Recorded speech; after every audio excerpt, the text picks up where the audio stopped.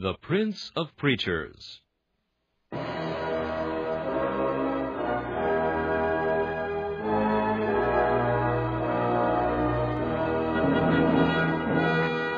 Charles Haddon Spurgeon has been called England's greatest contribution to the spread of the gospel in the 19th century.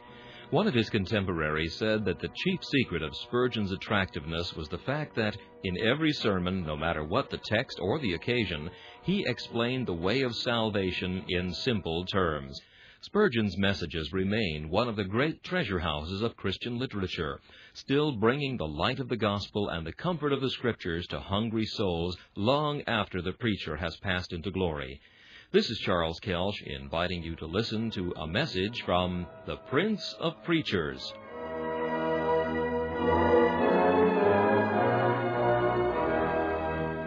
This message was preached by Reverend C.H. Spurgeon on January 15, 1860, at the New Park Street Chapel. It is entitled, Special Thanksgiving to the Father. The sermon is prefaced by a letter which Mr. Spurgeon wrote during his travels in June of that same year as he was on the continent, and we think it appropriate to read that, for its message is certainly appropriate to our time. He said, "My dear brethren, I have journeyed happily to the borders of Switzerland, and already feel that the removing of the yoke from the shoulder is one of the readiest means of restoring the mental powers. Much of popish superstition and idolatry has passed under my observation, and if nothing else could make me a Protestant, what I have seen would do so. One thing I have learned anew, which I would have all my brethren learn, namely, the power of a personal Christ. We Protestants are too apt to make doctrine everything, and the person of Christ is not held in sufficient remembrance. With the Roman Catholic, doctrine is nothing, but the person is ever kept in view. The evil is that the image of Christ before the eye of the papist is carnal and not spiritual. But could we always keep our Lord before our eyes in a spiritual sense, we should be better men than any set of doctrines can ever make us. The Lord give us to abide in Him, and so to bring forth much fruit." The message we're about to hear, Special Thanksgiving to the Father, is based in Colossians chapter 1, verses 12 and 13. "Giving thanks unto the Father, which hath made us meet to be partakers of the inheritance of the saints in light, who hath delivered us from the power of darkness, and hath translated us into the kingdom of His dear Son." This passage is a mine of riches. I can anticipate the difficulty in preaching and the regret in concluding we shall experience this evening, because we are not able to dig out all the gold which lies in this precious vein. We lack the power to grasp and the time to expatiate upon that volume of truths which is here condensed into a few short sentences. We are exhorted to give thanks unto the Father. This counsel is at once needful and salutary. I think, my brethren, we scarcely need to be told to give thanks unto the Son. The remembrance of that bleeding body hanging upon the cross is ever present to our faith. The nails of the spear, His griefs, the anguish of His soul, and His sweat of agony make such tender, touching appeals to our gratitude. These will prevent us always from ceasing our songs, and sometimes fire our hearts with rekindling rapture in praise of the man, Christ Jesus. Yes, we will bless Thee, dearest Lord. Our souls are all on fire.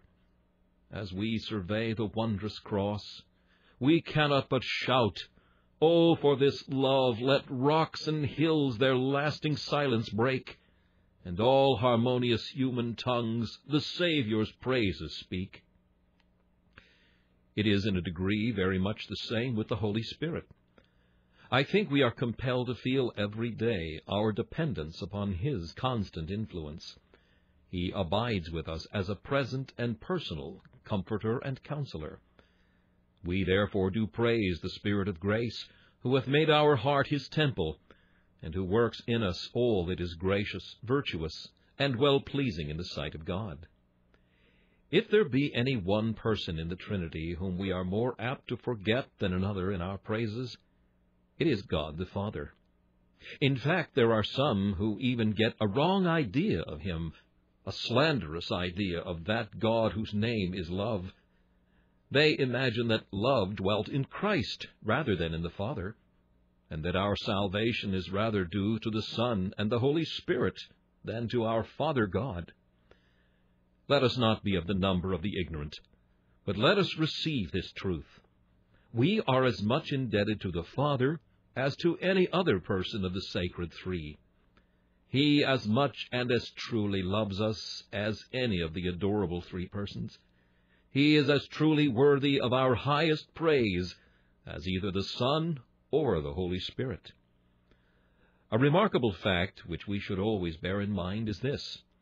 In the Holy Scriptures, most of the operations which are set down as being the works of the Spirit are, in other Scriptures, ascribed to God the Father. Do we say it is God the Spirit that quickens the sinner who is dead in sin? It is true. But you will find in another passage it is said, "The Father quickeneth whom he will." Do we say that the Spirit is the sanctifier, and that the sanctification of the soul is wrought by the Holy Ghost? You will find a passage in the opening of the Epistle of St. Jude, in which it is said, "Sanctified by God the Father." Now, how are we to account for this? I think it may be explained thus.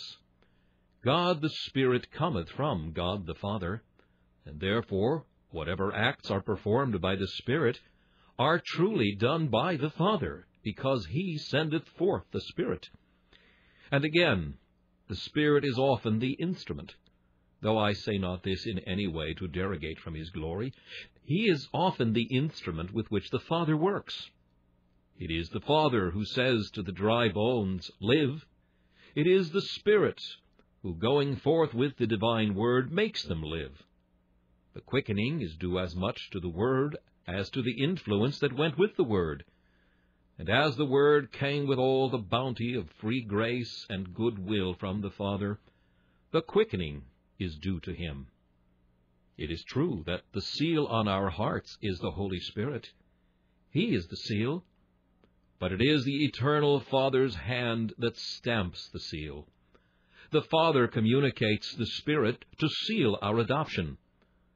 The works of the Spirit are, many of them, I repeat it again, attributed to the Father, because he worketh in, through, and by the Spirit. The works of the Son of God, I ought to observe, are every one of them in intimate connection with the Father. If the Son comes into the world, it is because the Father sends him.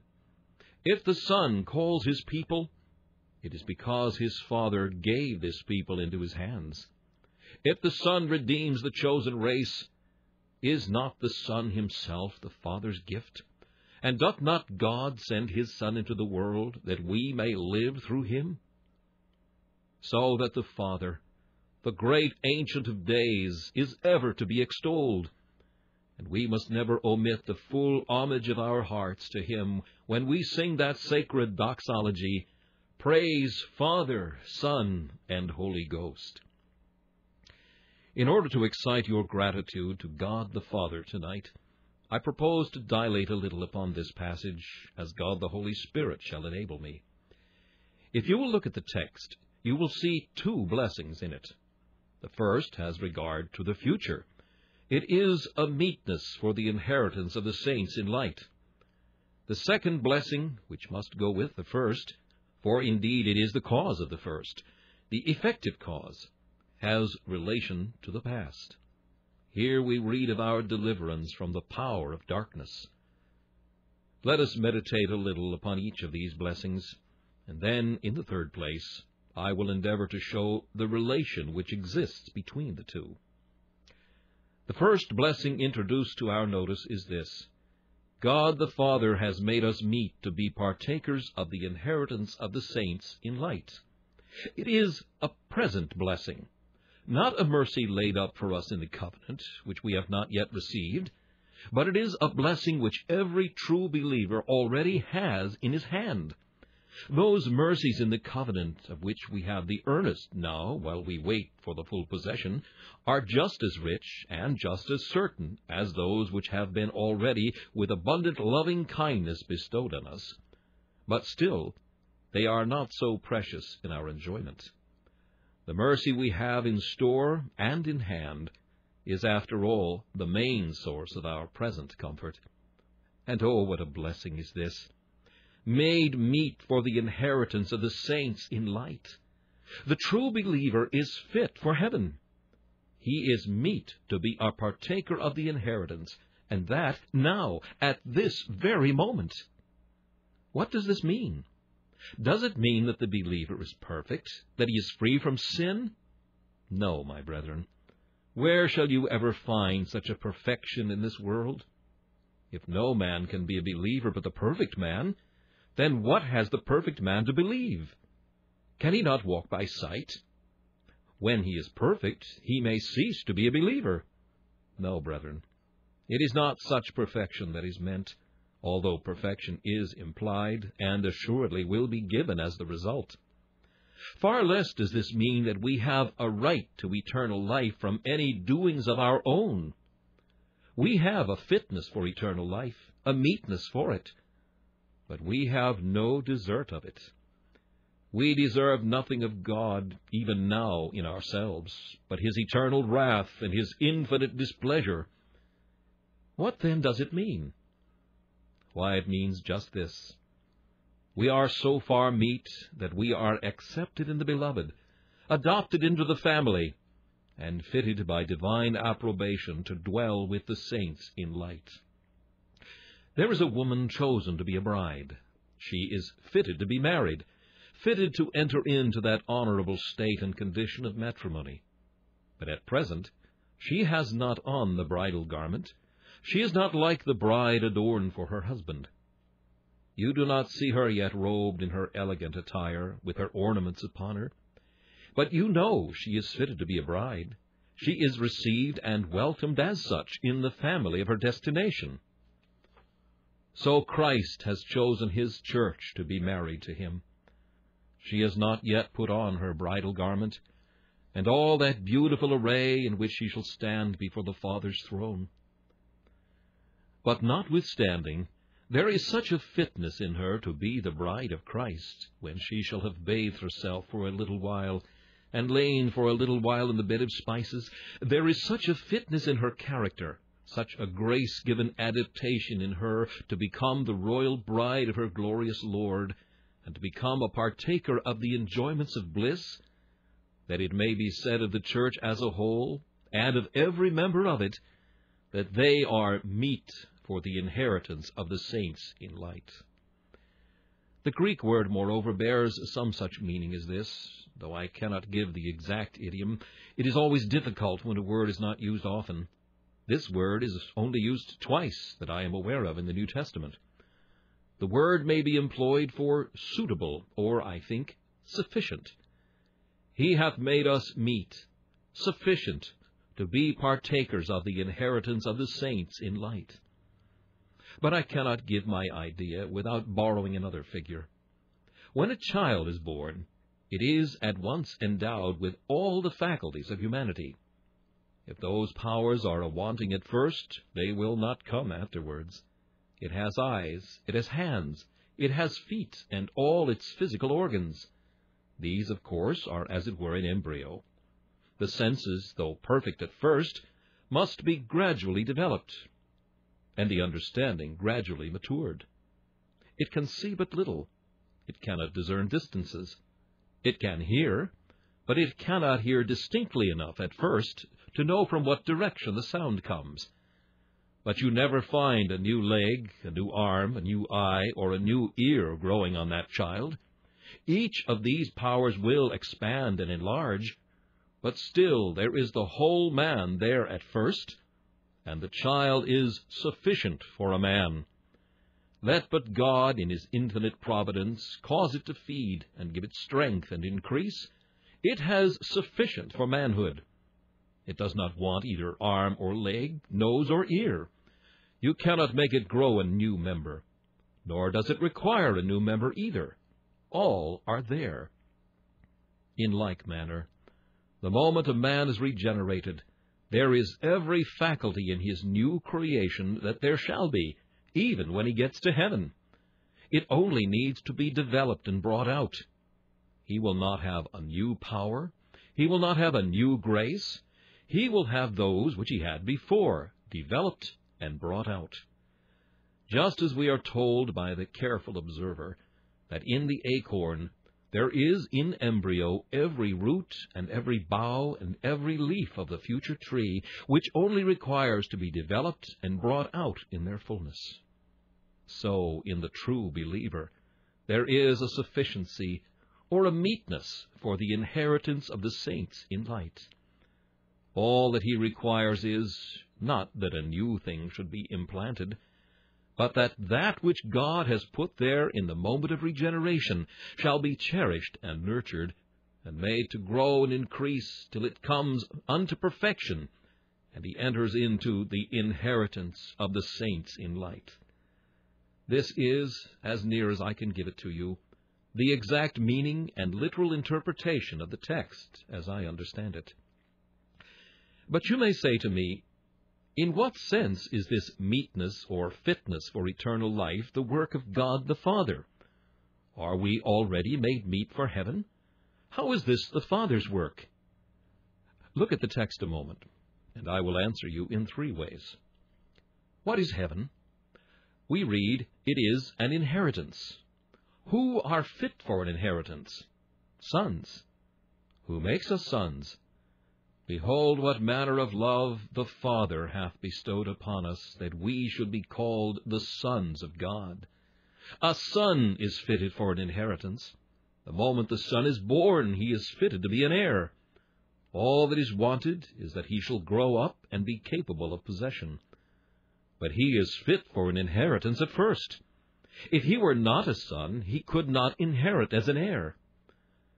Now, as soon as ever we become sons, we are meet to inherit. There is in us an adaptation, a power and possibility for us to have an inheritance. This is the prerogative of the Father, to adopt us into his family, and to beget us again unto a lively hope by the resurrection of Jesus Christ from the dead.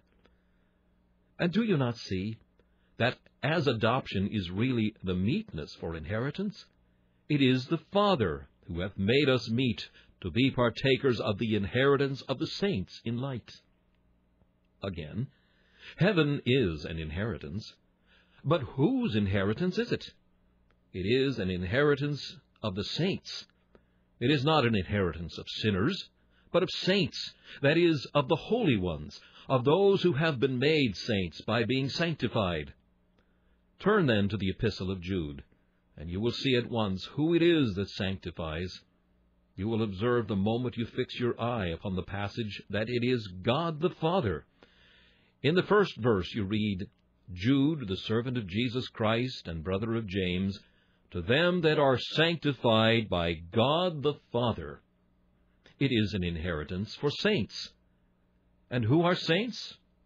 The moment a man believes in Christ, he may know himself to have been truly set apart in the covenant decree, and he finds that consecration, if I may so speak, verified in his own experience, for he has now become a new creature in Christ Jesus, separated from the rest of the world. And then it is manifest and made known that God has taken him to be his son forever. The meetness which I must have, in order to enjoy the inheritance of the saints in light, is my becoming a son. God hath made me and all believers sons. Therefore we are meet for the inheritance. So then that meetness has come from the Father. How meetly, therefore, doth the Father claim our gratitude, our adoration, and our love.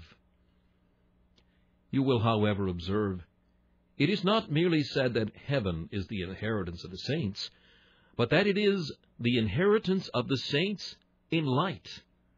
So the saints dwell in light, the light of knowledge, the light of purity, the light of joy, the light of love, pure, ineffable love, the light of everything that is glorious and ennobling. There they dwell. And if I am to appear meet for that inheritance, what evidence must I have?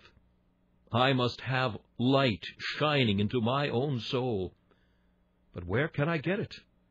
Do I not read that every good gift and every perfect gift is from above, and cometh down?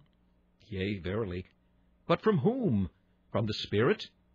No, from the Father of lights, with whom is no variableness, neither shadow of turning. The preparation to enter into the inheritance light is light, and light comes from the Father of lights. Therefore my meekness, if I have light in myself, is the work of the Father, and I must give him praise. Do you see, then, that as there are three words used here, the inheritance of the saints in light, so we have a threefold meekness. We are adopted and made sons. God hath sanctified us and set us apart. And then again, he hath put light into our hearts. All this, I say, is the work of the Father. And in this sense, we are meet to be partakers of the inheritance of the saints in light. A few general observations here. Brethren, I am persuaded that if an angel from heaven were to come tonight and single out any one believer from the crowd here assembled, there is not one believer that is unfit to be taken to heaven. You may not be ready to be taken to heaven now. That is to say, if I foresaw that you were going to live, I would tell you you were unfit to die in a certain sense. But were you to die now in your pew, if you believe in Christ, you are fit for heaven. You have a meekness even now which would take you there at once, without being committed to purgatory for a season. You are even now fit to be partakers of the inheritance of the saints in light. You have but to gasp out your last breath, and you shall be in heaven. And there shall not be one spirit in heaven more fit for heaven than you, nor one soul more adapted for the place than you are. You shall be just as fitted for its element as those who are nearest to the eternal throne. Ah, this makes the heirs of glory think much of God the Father.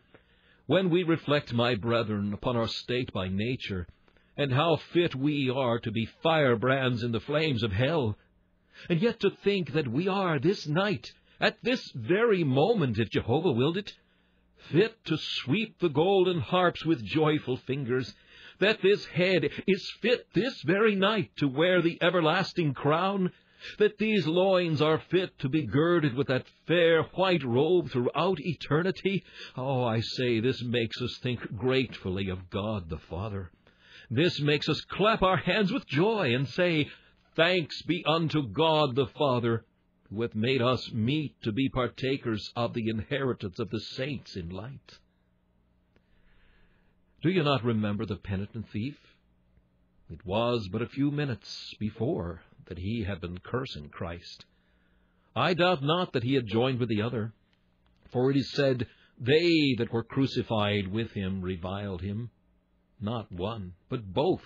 They did it.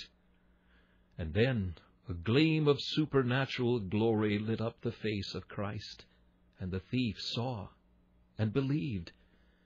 And Jesus said unto him, Verily I say unto thee, this day, though the sun is setting, this day shalt thou be with me in paradise. No long preparation required, no sweltering and purifying fires. And so shall it be with us. We may have been in Christ Jesus to our own knowledge but 3 weeks, or we may have been in him for 10 years, or 80 years and 10. The date of our conversion makes no difference in our meetness for heaven, in a certain sense. True indeed, the older we grow, the more grace we have tasted, the riper we are becoming, and the fitter to be housed in heaven. But that is in another sense of the word, the Spirit's meekness which he gives.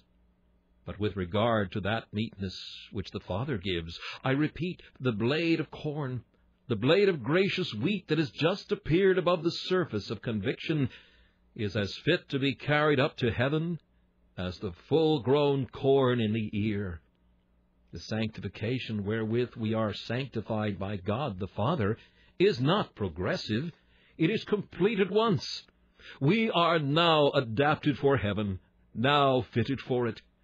We shall be by and by completely ready for it, and shall enter into the joy of our Lord. Into this subject I might have entered more fully, but I have not time. I am sure I have left some knots untied, and you must untie them if you can yourselves. And let me recommend you to untie them on your knees. The mysteries of the kingdom of God are studied much the best when you are in prayer. The second mercy is a mercy that looks back. We sometimes prefer the mercies that look forward because they unfold such a bright prospect, sweet fields beyond the swelling flood. But here is a mercy that looks backward, turns its back, as it were, on the heaven of our anticipation, and looks back on the gloomy past and the dangers from which we have escaped. Let us read the account of it. Who hath delivered us from the power of darkness, and hath translated us into the kingdom of his dear Son. This verse is an explanation of the preceding, as we shall have to show in a few minutes. But just now let us survey this mercy by itself. Oh, my brethren, what a description have we here of what manner of men we used to be. We were under the power of darkness. Since I have been musing on this text, I have turned these words over and over in my mind. The power of darkness. It seems to me one of the most awful expressions that man ever attempted to expound. I think I could deliver a discourse from it, if God the Spirit helped me, which might make every bone in your body shake. The power of darkness. We all know that there is a moral darkness which exercises its awful spell over the mind of the sinner. Where God is unacknowledged, the mind is void of judgment. Where God is unworshipped, the heart of man becomes a ruin. The chambers of that dilapidated heart are haunted by ghostly fears and degraded superstitions. The dark places of that reprobate mind are tenanted by vile lusts and noxious passions, like vermin and reptiles, from which in open daylight we turn with disgust. And even natural darkness is tremendous. In the solitary confinement which is practiced in some of our penitentiaries, the very worst results would be produced if the treatment were prolonged. If one of you were to be taken tonight and led into some dark cavern and left there, I can imagine that for a moment, not knowing your fate, you might feel a childlike kind of interest about it. There might be, perhaps, a laugh as you found yourselves in the dark. There might be, for the moment, from the novelty of the position, some kind of curiosity excited. There might be, perhaps, a flush of silly joy. In a little time you might endeavor to compose yourself to sleep. Possibly you might sleep. But if you should awake and still find yourself deep down in the bowels of earth, where never a ray of sun or candlelight could reach you, do you know the next feeling that would come over you? It would be a kind of idiotic thoughtlessness. You would find it impossible to control your desperate imagination. Your heart would say, "Oh God, I am alone, alone, alone in this dark place." How you would cast your eyeballs all around and never catch a gleam of light. Your mind would begin to fail. Your next stage would be one of increasing terror. You would fancy that you saw something, and then you would cry, "Ah, I would I could see something, were it foe or fiend." You would feel the dark sides of your dungeon. You would begin to scribble on the walls, like David before King Achish. Agitation would seize hold upon you, and if you were kept there much longer, delirium and death would be the consequence. We have heard of many who have been taken from the penitentiary to the lunatic asylum. and the lunacy is produced partly by the solitary confinement and partly by the darkness in which they are placed. In a report lately written by the chaplain of Newgate Prison, there are some striking reflections upon the influence of darkness in a way of discipline. Its first effect is to shut the culprit up to his own reflections, and make him realize his true position in the iron grasp of the outraged law. Methinks the man that has defied his keepers, and come in there cursing and swearing, when he has found himself alone in the darkness, where he cannot even hear the rattling of carriages along the streets, and can see no light whatever, is presently cowed. He gives in. He grows tame. The power of darkness literally is something awful. If I had time, I would enlarge upon this subject. We cannot properly describe what the power of darkness is, even in this world. The sinner is plunged into the darkness of his sins, and he sees nothing, he knows nothing. Let him remain there a little longer, and that joy of curiosity, that hectic joy which he now has in the path of sin, will die away, and there will come over him a spirit of slumber. Sin will make him drowsy, so that he will not hear the voice of the ministry crying to him to escape for his life. Let him continue in it, and it will by and by make him spiritually an idiot. He will become so set in sin that common reason will be lost on him. All the arguments that a sensible man will receive will be only wasted on him. Let him go on, and he will proceed from bad to worse, till he acquires the raving mania of a desperado in sin. And let death step in, and the darkness will have produced its full effect. He will come into the delirious madness of hell. It needs but the power of sin to make a man more truly hideous than human thought can realize or language paint. Oh, the power of darkness! Now, my brethren, all of us were under this power once. It is but a few months, a few weeks with some of you, since you were under the power of darkness and of sin. Some of you had only got as far as the curiosity of it. Others had got as far as the sleepiness of it. A good many of you had got as far as the apathy of it. And I do not know, but some of you had got almost to the terror of it. You had so cursed and swore, so yelled out your blasphemies, that you seemed to be ripening for hell. But praised and blessed be the name of the Father. He has translated you from the power of darkness into the kingdom of His dear Son. Having thus explained this term, the power of darkness, to show you what you were, let us take the next word, and hath translated us. What a singular word this, translated, is. I dare say you think it means the process by which a word is interpreted when the sense is retained, while the expression is rendered in another language. That is one meaning of the word translation, but it is not the meaning here. The word is used by Josephus in this sense, the taking away of a people who have been dwelling in a certain country and planting them in another place. This is called a translation. We sometimes hear of a bishop being translated or removed from one see to another. Now, if you want to have the idea explained, give me your attention while I bring out an amazing instance of a great translation. The children of Israel were in Egypt under taskmasters that oppressed them very sorely and brought them into iron bondage.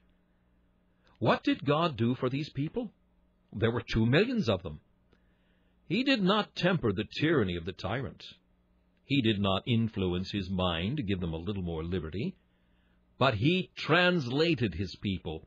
He took the whole 2 millions bodily with a high hand and an outstretched arm, and led them through the wilderness, and translated them into the kingdom of Canaan, and there they were settled.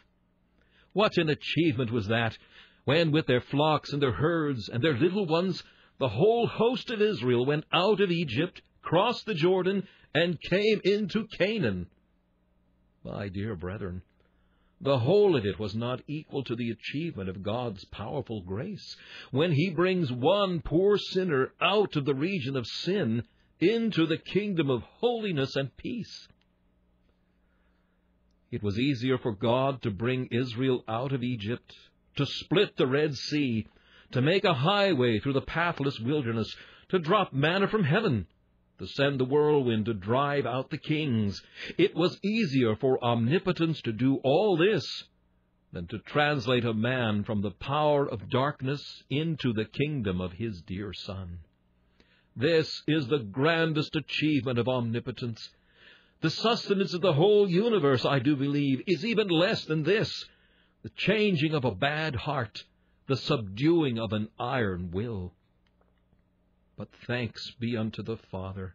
He has done all that for you and for me. He has brought us out of darkness. He has translated us, taken up the old tree that has struck its roots never so deep, taken it up, blessed be God, roots and all, and planted it in a goodly soil. He had to cut the top off, it is true, the high branches of our pride, but the tree has grown better in the new soil than it ever did before. Who ever heard of moving so huge a plant as a man who has grown 50 years old in sin? Oh, what wonders hath our Father done for us! He has taken the wild leopard of the wood, tamed it into a lamb, and purged away its spots. He has regenerated the poor Ethiop. Oh, how black we were by nature! Our blackness was more than skin deep. It went to the center of our hearts. But blessed be His name. He hath washed us white, and is still carrying on the divine operation. And He will yet completely deliver us from every taint of sin, and will finally bring us into the kingdom of His dear Son. Here, then, in the second mercy, we discern from what we were delivered and how we were delivered. God the Father hath translated us. But where are we now? Into what place is the believer brought when he is brought out of the power of darkness? He is brought into the kingdom of God's dear Son. Into what other kingdom would a Christian desire to be brought? Brethren, a republic may sound very well in theory, but in spiritual matters, the last thing we want is a republic. We want a kingdom. I love to have Christ, an absolute monarch, in the heart. I do not want to have a doubt about it. I want to give up all my liberty to Him, for I feel that I never shall be free till my self-control is all gone, that I shall never have my will truly free till it is bound in the golden fetters of His sweet love. We are brought into a kingdom. He is Lord and sovereign, and He has made us kings and priests unto our God, and we shall reign with Him. The proof that we are in this kingdom must consist in our obedience to our King.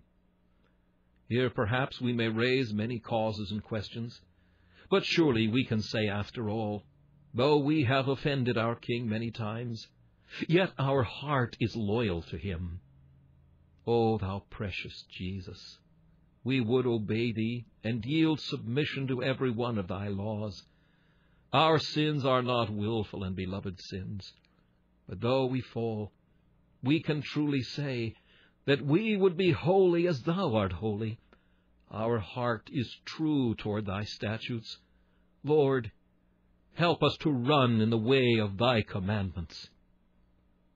So you see, this mercy which God the Father hath given to us, this second of these present mercies, is that He hath translated us out of the power of darkness into the kingdom of His dear Son. This is the Father's work. Oh, shall we not love God the Father from this day forth?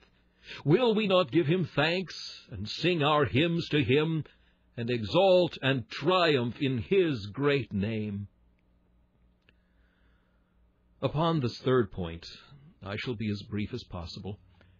It is to show the connection between the two verses. When I get a passage of Scripture to meditate upon, I like, if I can, to see its drift. Then I like to examine its various parts and see if I can understand each separate clause. And then I want to go back again and see what one clause has to do with another. I looked and looked again at this text and wondered what connection there could be between the two verses. Giving thanks unto God the Father, who hath made us meet to be partakers of the inheritance of the saints in light. Well, that is right enough. We can see how this is the work of God the Father, to make us meet to go to heaven. But has the next verse, the 13th, anything to do with our meetness? Who hath delivered us from the power of darkness, and hath translated us into the kingdom of his dear Son? Well, I looked it over, and I said I will read it in this way. I see the 12th verse tells me that the inheritance of heaven is the inheritance of light. Is heaven light? Then I can see my meetness for it as described in the 13th verse. He hath delivered me from the power of darkness. Is not that the same thing? If I am delivered from the power of darkness, is not that being made meet to dwell in light? If I am now brought out of darkness into light, and am walking in the light, is not that the very meetness which is spoken of in the verse before? Then I read again.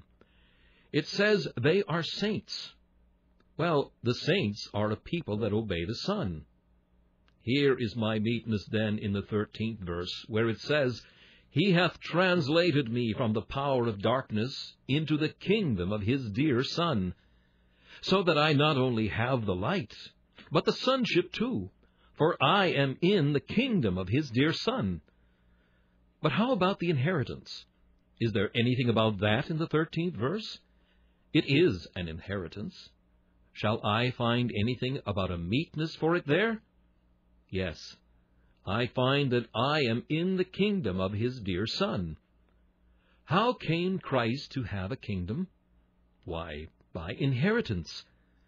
Then it seems I am in his inheritance. And if I am in his inheritance here, then I am meet to be in it above, for I am in it already. I am even now part of it and partner of it, since I am in the kingdom which he inherits from his Father. And therefore, there is the meetness. I do not know whether I have put this plainly enough before you.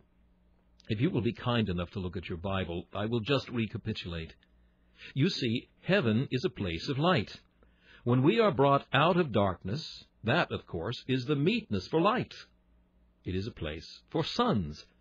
When we are brought into the kingdom of God's dear Son, we are, of course, made sons, so that there is the meetness for it.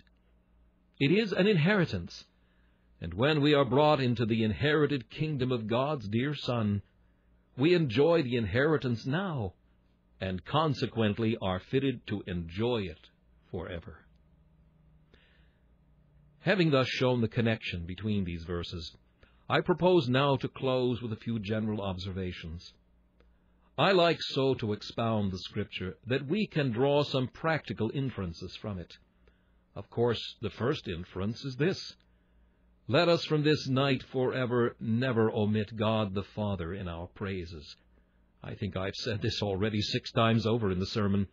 Why I am repeating it so often is that we may never forget it.